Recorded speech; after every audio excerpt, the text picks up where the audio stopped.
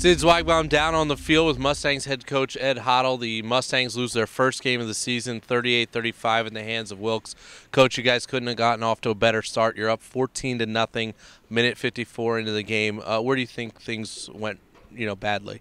Well, I think they started going pretty bad shortly after that. Look, give all the credit to them. They took advantage of our mistakes. They made plays when they had to make plays.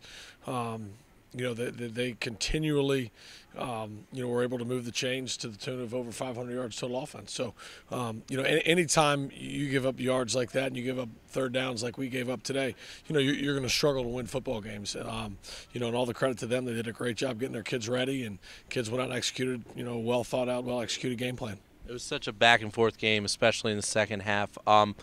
Your defense has been so amazing over the last couple of years, especially this year against the pass. You're number one in so many defensive passing categories. What were they able to do successfully passing? Why were they able to be so good passing? Well, they went to some run pass option stuff, which caused our linebackers some problems in coverage. And look, the quarterback did a great job scrambling around, and the guys on the back end did a great job finding open space. And that's I think when we watch the film tomorrow, that's what we're going to see. And that's something that we've got to look at and clean up for sure. Coach, there was a play. You guys are up late in the game. Their quarterback, all intents and purposes, on the replay, it was clear he wasn't down. Did they have any explanation? And did you have any view from your side, because it was on the far side on that play where he fumbled and Austin recovered at the 20? Yeah, I mean, the guys upstairs were saying it was clearly a fumble. They clearly ruled him down. So, I've learned you can yell and scream all you want to. They're not going to change their mind. From your point of view, could you see it at all? No, I couldn't see it. So late in the game, obviously you get the big run back from Preston.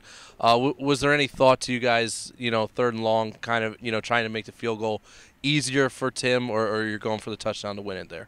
I mean, we're going to go for the touchdown to win it. Tim's been pretty reliable all year, and that distance for him hasn't been an issue. So, just a decision that we made, and I'll stand beside that decision all day long.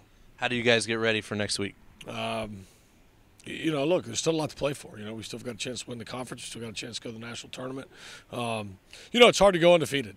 That's a hard thing to do. And you look nationally, and that's why there's fewer than 20 undefeated teams out of 250. It's a really hard thing to do. And I think our guys learned a valuable lesson. They know that we've got to go up and play a Lycoming team that's struggled a little bit of late. But I tell them all the time, anybody can beat anybody any day, and that's the reality of college football. And you've got to prepare the same every week to go out and play for 60 minutes at a high level. And I don't think we did that today. And that starts with me. And I'll be the first guy to look in the mirror and take responsibility for not being ready to play today. And that's it's a tough pill to swallow for all of us, but we've still got a lot to play for, and still a lot of good things out there for us. All right, Coach. Thanks a lot, and we'll see you in a couple of weeks. Thank you. All right, that was Mustangs coach Ed Hottle. We'll see you in 2 weeks when the Mustangs are in the playoffs.